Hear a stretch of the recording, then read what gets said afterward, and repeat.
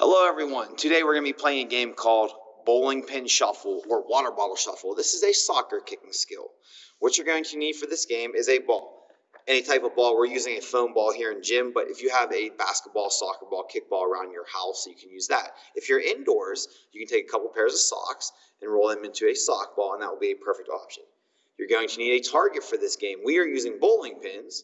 That's why we call it Bowling Pin Shuffle. But most of you at home probably don't have bowling pins. So an empty water bottle, empty paper towel roll, empty bleach wipe container, anything that you can use that can be knocked over. Okay, here's how you're going to set up. You're also going to need some way to mark your different levels. Levels in this game are point values and where you're going to put the pin.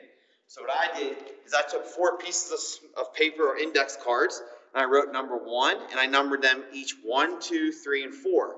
So number 1 is the easiest. It's worth 1 point. You're going to set it closest to your kicking line. I have 2 cones here to remind me where to kick from. You don't need cones. This could be anything around your house, a pillow, a shoe, just so you know you're always going to kick from this spot. So for this game, you'll decide where you want to start with the pin. Level 1. Or I can put it at level 2. I put a piece of paper down with the number 2 on it. And it's a little bit further away, making it more challenging. If I knock the bowling pin down on this level, it's worth 2 points. A little bit further away, I put level 3. You can decide to put the pin here. Anytime you knock the bowling pin down on this, or your water bottle on this level, it's 3 points. And the furthest away is level 4. In my gym, this is about 20 feet away, so this is a long kick. Anytime I hit the water bottle or the bowling pin down on level 4, I will add 4 points to my score. And what you're going to do is you're going to set your timer for 2 minutes, and you're going to try to see how many points you can get. So I'm going to demonstrate real quick, see how many points I can get, and we'll see how you do if you can beat me.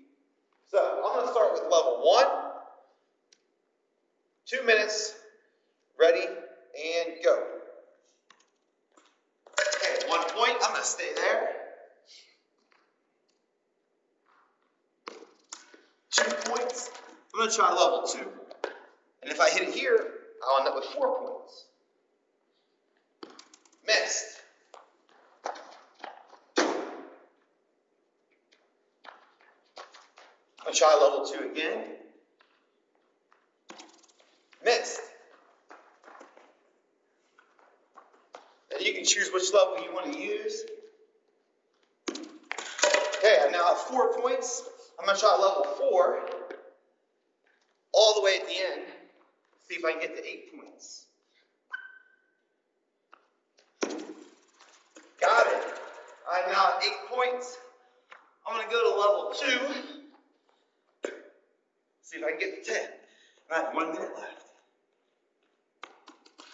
I am at 10 points. I'll try level 3.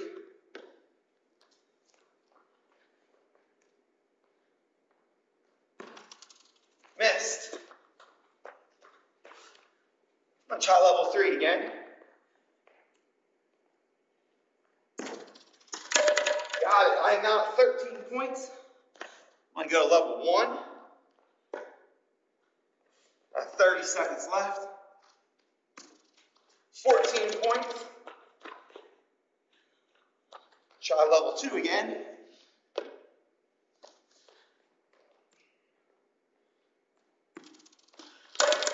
16 points. I'm going to try level 3. Actually, level 4, because I have 10 seconds left. And I'm at 16 points. Got it. That gives me 20 points. Time is up. Boys and girls, I was able to get 20 points in 2 minutes playing Bowling Pin Shuffle. I hope you enjoy this game and have a great day. See if you can beat Mr. Chapel.